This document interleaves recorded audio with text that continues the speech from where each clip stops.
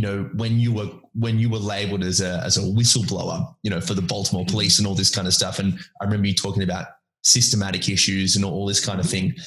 What has happened, what's transpired in the past 4 years certainly doesn't sound like anything you would have foreseen. No, I mean, you just said it. We were talking about systemic issues, institutional issues. These are things that are the echoes of policy and time and legacy.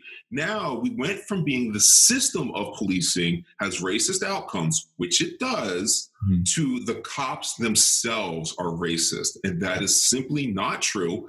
And it's rather irrelevant that the cop is racist.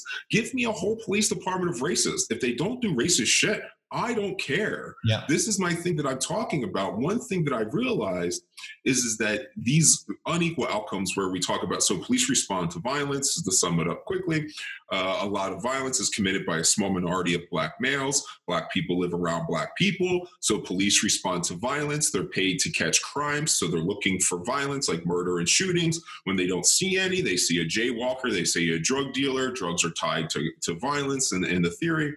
So you lock up and you take enforcement measures against the people you're around. So innocent Black people who are nonviolent essentially get double victimized because cops are looking for violent Black men who are very likely to victimize those individuals as well. And then in the police pursuit of those violent Black males, they catch up all of the other innocent, nonviolent Black people in those neighborhoods.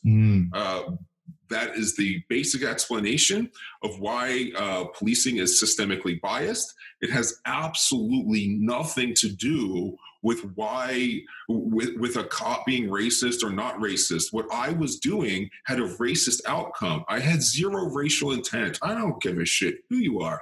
White, Black, brown, indifferent. My job is to put your ass in jail, and I didn't care who you were. You were a stat to me. There's no white stat, no Black stat, no, nothing. You're a stat. You're going to prison, and I look good for it.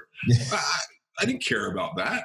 But I ended like 85, 90% of my arrests are Black males. And they're not all for murder. There's only a handful for actual serious offenses like that. The rest are drug dealing and carrying a gun, which you could say, well, carrying a gun is an issue. Yeah, but when you're a drug dealer, not carrying a gun or having a gun near you is a pretty risky ass thing to do. Drug dealers are hunted by the police, hunted by people who rob drug dealers, and hunted by other drug dealers. And the drug users are ready to rip them off in a heartbeat as well. It's a very dangerous job. So I understand why they have guns and stuff on them. I get all this cycle. But I'm not racist, and neither are the cops around me, regardless of the outcomes. So I bitched about this a lot in the past. When you focus on individuals, it's like standing in front of a forest and you're just focusing on the trees and you're totally missing the big picture. Hey guys, if you enjoyed the content, you are more than welcome to click the link in the description below. That will take you right to a free webinar where I will be taking you exactly through how to design a framework for your life and create that mission that will bring about a sense of intrinsic value to you. Go for it.